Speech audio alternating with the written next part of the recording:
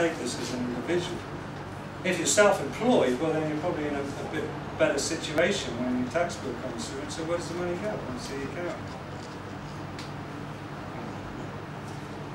It's my understanding that this government is blah blah blah blah blah. You can get the do you know what site you can get it off of? Yeah, makewarshistory.org currently. But the basic principle is that international law supersedes national law.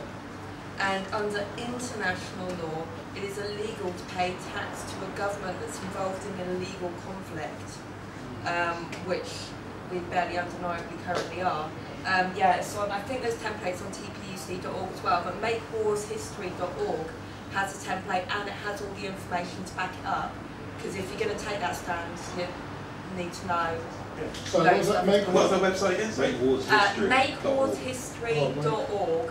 Makewarshistory.org. Yeah, and they've got a template up there that explains that you're aware that under international law, I think it's there's a few, but the up-to-date one is the Rome Statute of the International. But it's an offence if you pay your tax to a government. Yeah.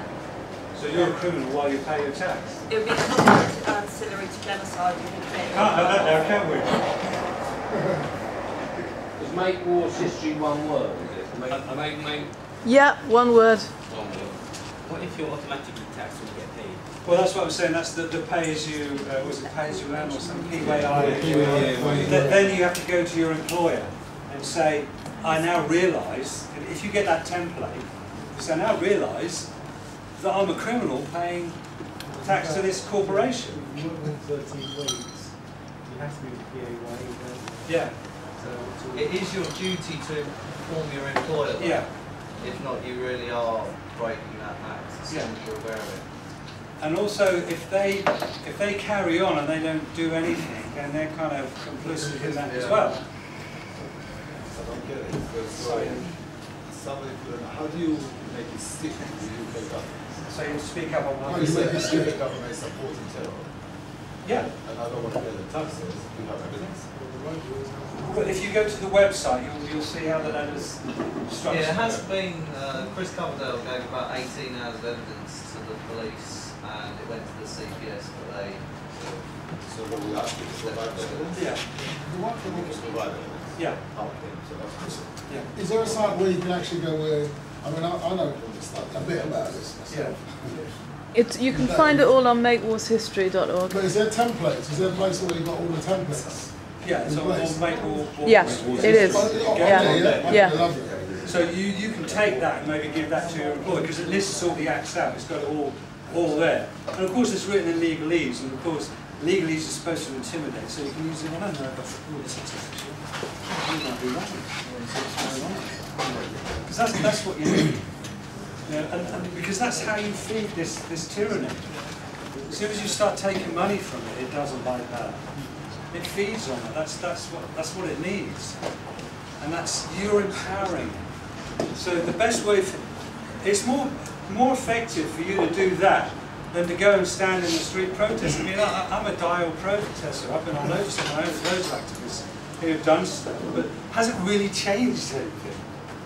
All right, so the police get loads of overtime, the press do it, a few lawyers get loads of dosh and everything like that.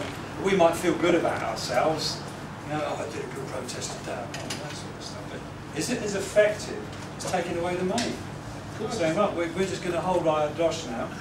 You basically do it in honour if you want. Really, you just say, I'll keep the money in an account, and when in such time as a legal, lawful government come back into power again, well then I'll negotiate. That's fine. Do you know what happened with Wesley Snipes in America when he stood up against the federal about he refused to pay taxes? Because he's supposed to have gone to prison. Right, yeah, well he's supposed to go to prison. I'd be kind of wary of stuff that's in the media, right, in terms of examples of... Because they said they're going to sentence him now. Yeah. They said they're going to sentence him now. Yeah, he got 3 years, didn't he? Yeah. I'm not sure about that. He's appealing, but I'm not sure. No, he was on appeal. Yeah, yeah. But the appeal has been... Can't he appeal again though? No, he has to give a date when he has to hand it. Yeah, they're going to give it, we have to go... Well, according to the paper. Yeah. According to the paper. He But contracted hundreds of times. So. Yeah. But I would imagine that the lawyers are cha-ching, pay more than his tax bill would have been anyway. And that's the way it works, because as soon as you try to stick the system, you're the one that bleeds for it. That's what you see.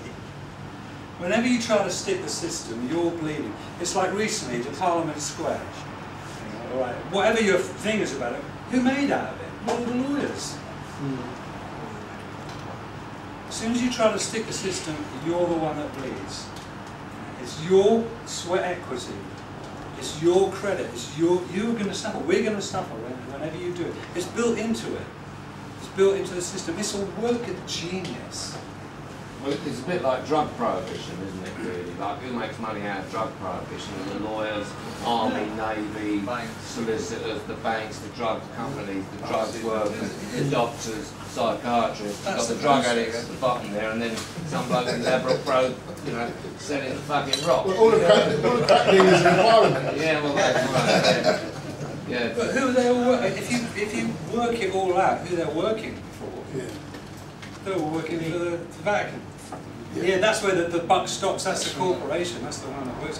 You can take it further than that, but I want to keep my feet on the ground, because I know quite a few of you has probably read stuff about reptiles and all the rest of it. And all the other number, which, you know, I read as well. You know, I've got it in there, but I really want to keep it down to the tangible stuff that's written on paper. Isn't the Vatican called a washing machine?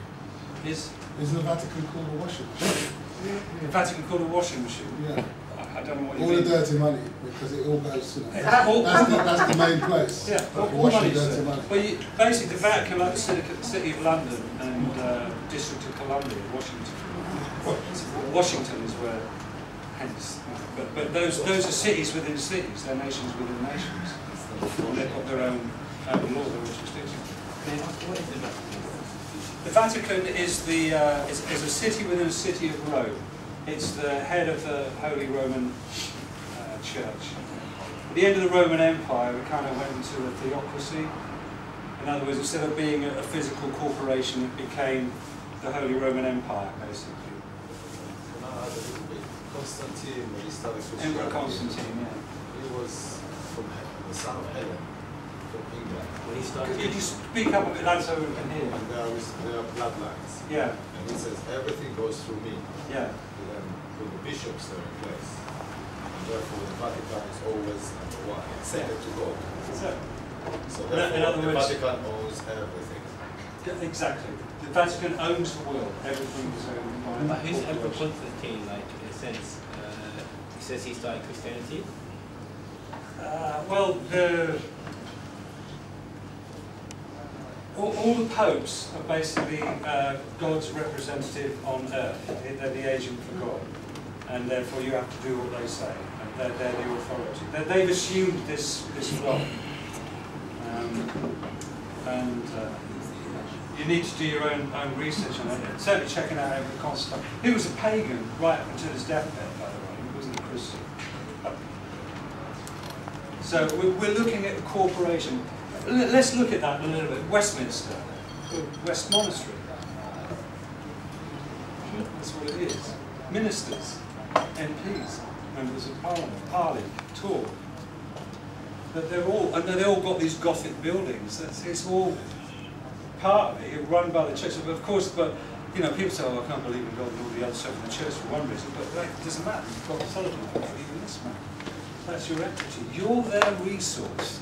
You've consented to be their resource. You know, you think of the monasteries and people working in the fields and all the rest of it. That's it. You're a peasant. A gentleman over there mentioned about higher level of God. Can you elaborate what that was about? What, the trust law? Yeah. Right. I'm a bit wobbly on the trust law thing recently, because to start off with, I kind of got into it and I began to understand something. As I said when I started off, this whole subject is meant to be confusing. It's been created that way to cause confusion. So what I'm trying to do is simplify it so you can just grasp enough of it to kind of navigate your own way through your own research. And I mean that term navigate because that's where you get the term con from, as in conning tower. But trust law is based